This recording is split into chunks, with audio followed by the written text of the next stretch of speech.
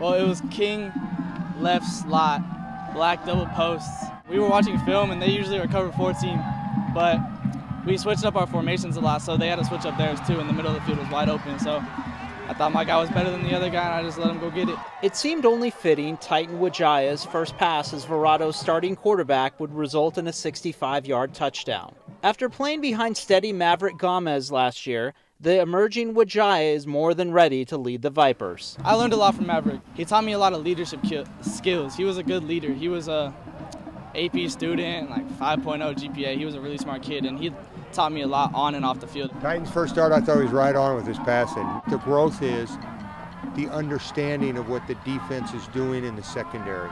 And as he picks that up, he'll just get better and better.